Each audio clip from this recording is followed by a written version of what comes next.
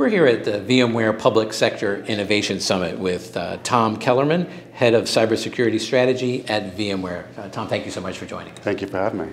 Let me start by asking, how do you see agencies and the American public benefiting from the government's adoption of a multi-cloud IT strategy? I think there's a greater acceptance of the need for resiliency and to migrate to these types of environments, knowing full well that you can't be relying on one environment in today's day and age, specifically with cyber threats being what they are.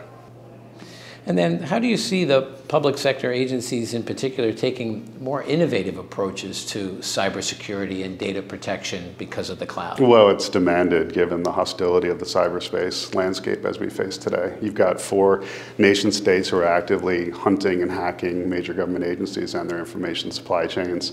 You're seeing more destructive attacks. And so you see this acceptance that perimeter defense is no longer viable and that workload security is an imperative, as is behavioral anomaly detection and suppression.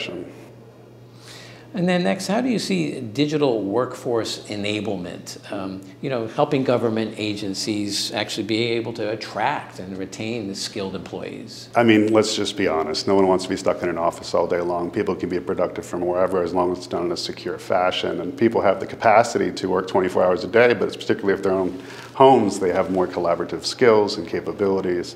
But again, it has to be vigilant sustainability to that digital workforce to make sure it isn't used to island hop into the primary agency or infrastructure.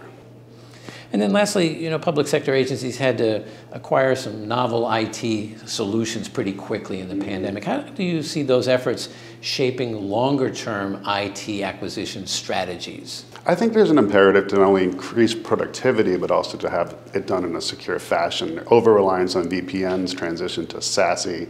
You're seeing more device management coupled with EDR capabilities to make sure that you can detect anomalies and respond to phenomenon.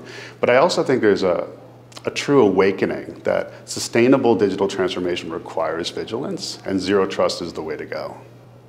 Well, Tom Kellermann, thank you so much for joining us here at the VMware Public Sector Innovation Summit. Thank you for having me.